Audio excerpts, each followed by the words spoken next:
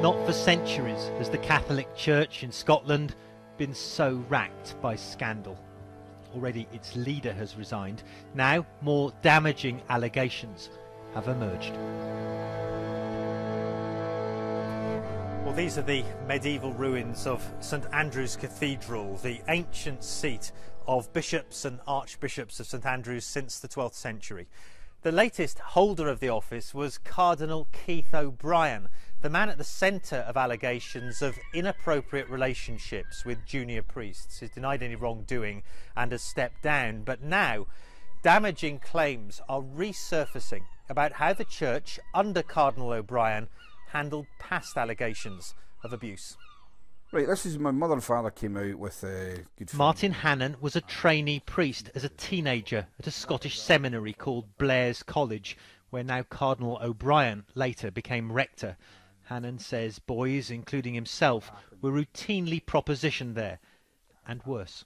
We know that at least one priest carried out a very serious sexual abuse of a 14, 15-year-old boy. That priest went to jail for that. That was back in the 1970s when I was at Blair's.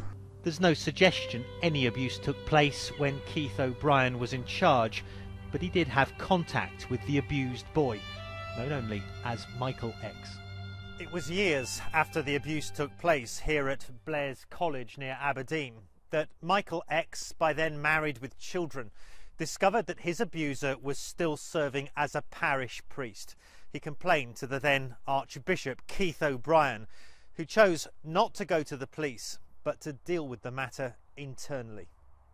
The priest was sent to a church clinic for sex offenders. The church paid Michael X more than $60,000. But the abuse was only reported to the police by Michael X himself several years later, when he discovered the priest was still working with children. In the past, there was definitely an institutionalised culture of cover-up that allowed abuse to flourish. The poor victim didn't get any help at all. And people like Michael X, who was so horrendously abused, had to get on with their life and suffer horrendous psychological trauma. CNN asked Cardinal O'Brien about the allegations of a cover-up, but received no response. Back in 2010, though, the Cardinal apologised on behalf of the Church to those who had suffered abuse.